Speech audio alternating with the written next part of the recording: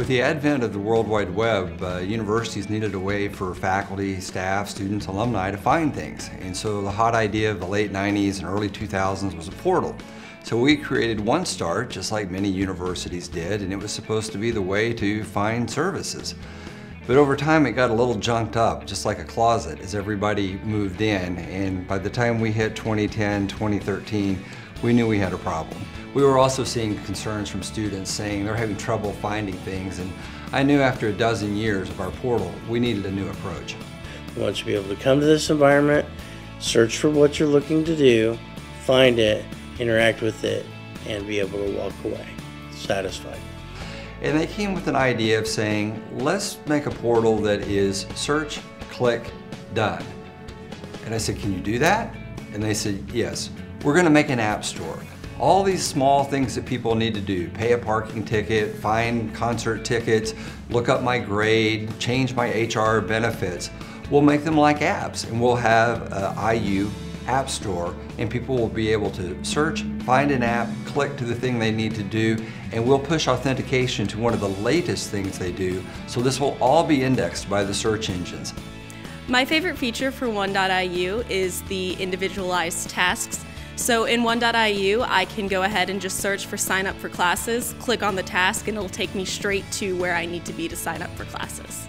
The search and browse are really two distinct key ways of navigating the services that we deliver in One. The most exciting thing for me is where we go in the future in unifying our delivery of web-based services at Indiana University. My favorite feature, and one of the best things I like about One, is the search feature. It makes the simplicity aspect a lot better, especially being a college student. One of the first things we do when we open the internet is go to Google. So it's nice just to have kind of a feature like that that we use all the time.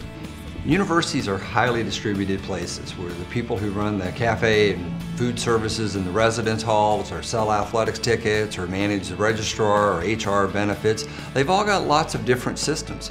And so one of the things that One.IU.edu does is it allows all of those people to publish their apps into our app store. So much like the ecosystem of Apple or Android grew, we're already seeing a huge acceleration of services published into One.IU.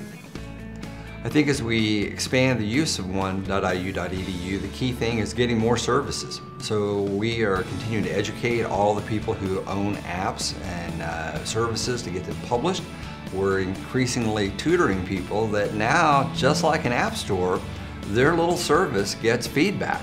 So now when they learn that, they thought their approach to paying a parking ticket or, looking up their grades was good, and now the community feedback comes in and say, hey, that's a 2-star experience.